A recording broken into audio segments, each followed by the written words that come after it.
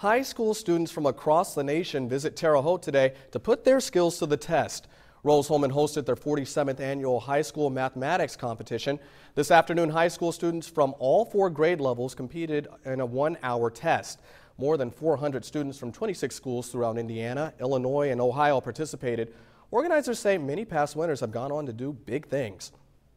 They've been doctors, they've been engineers, they're chemists, and they're professors at various colleges across the nation, doing things at various research centers. Their math opens up a whole extra world for them. Carmel High School of Carmel, Indiana won the competition. Terre Haute South High School placed 3rd.